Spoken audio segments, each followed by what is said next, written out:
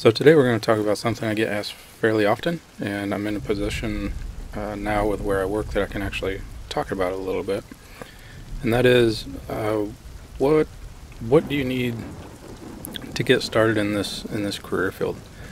Specifically, like degree requirements. Do you need to go to college? Do you need to go to trade school? Do you need professional level certifications through CompTIA or any of those certification bodies?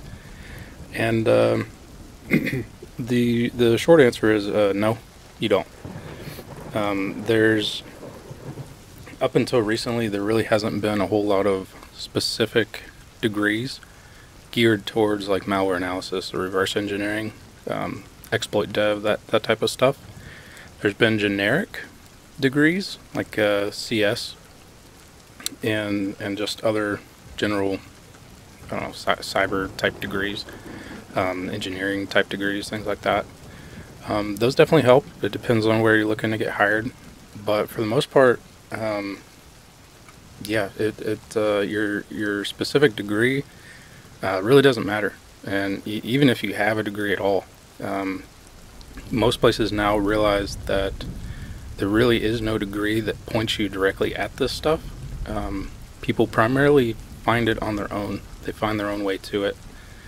And when you go in for job interviews and things, having a degree, it may be a plus, again, depending on where you're going. But what the interview process is going to do is it's going to actually test your skills. So they really don't, for the most part, don't care what kind of piece of paper you have, whether it be a degree or certifications. They care about what you can do. And the things that you know how to do are things that you can learn in your own time. You can learn from YouTube, you can learn from articles and blogs. You can practice reverse engineering binaries on your own. You can practice crackmes, those are great. You can read and learn about specific architectures, x86, MIPS, ARM, any of those.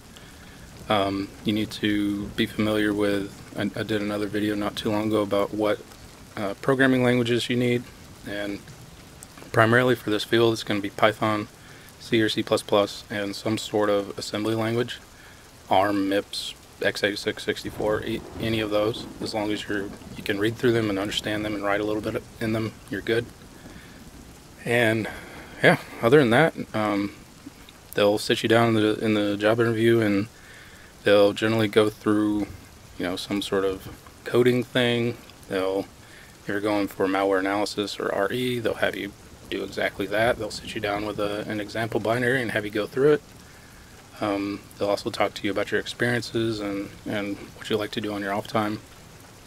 And for the most part, if you show an aptitude, even a little bit, for this type of stuff, and you show that you're genuinely curious and want to learn, and that you're making strides in your own time to do this type of stuff, and you at least for the most part understand the basics and that you can be taught and show a little bit of potential, then most places will go ahead and hire you on. You may be hired on as a junior, but you will be hired on, and a lot of the experience will come with you sitting with people and getting put on a project and just kind of learning on the job, much like how you learn this stuff in your off time.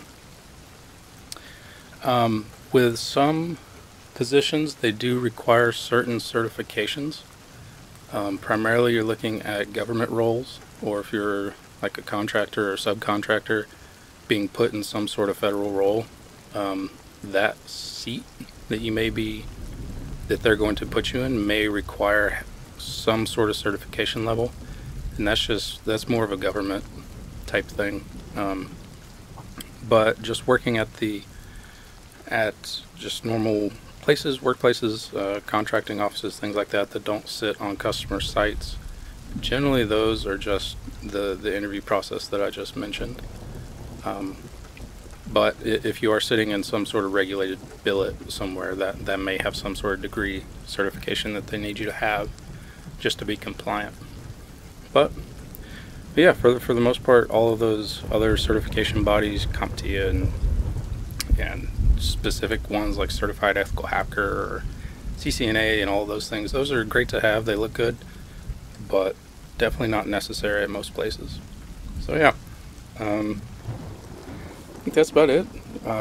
You can certainly look at degree programs at some colleges. They're very, like, they'll have specific malware analysis degrees or cybersecurity degrees or penetration tester degrees.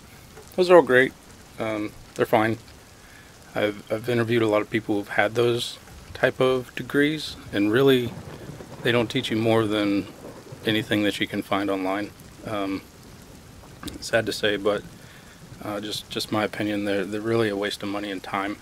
You can get the same level of experience and knowledge just by doing CTFs and crack-me's and setting up a malware analysis lab at home and reading, a $40, $60 book that you can buy off of Amazon, and following tutorials through that.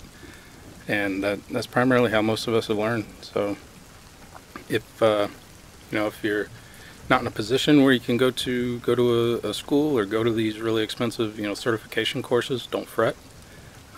Whatever job you're in now, or if you're high school and looking out, not sure whether to go to college or not, if you have the means to go, definitely go. It always looks good to have that piece of paper.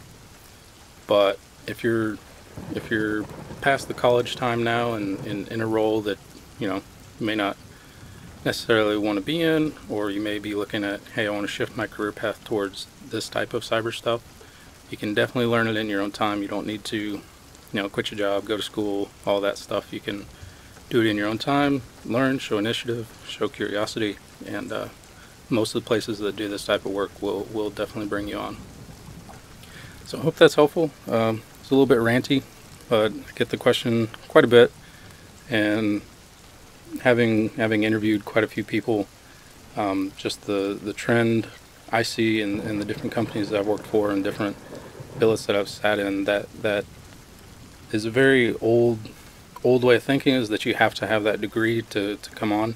And some places do require it, don't get me wrong, but the vast majority have moved towards, they realize there's no specific degrees for these type of things, and that people need to come on that actually have the knowledge, and that's what will be tested in the interview. So yeah, hopefully this helps. If y'all have any questions about this or anything else, hit us up at ringzerolabs.com.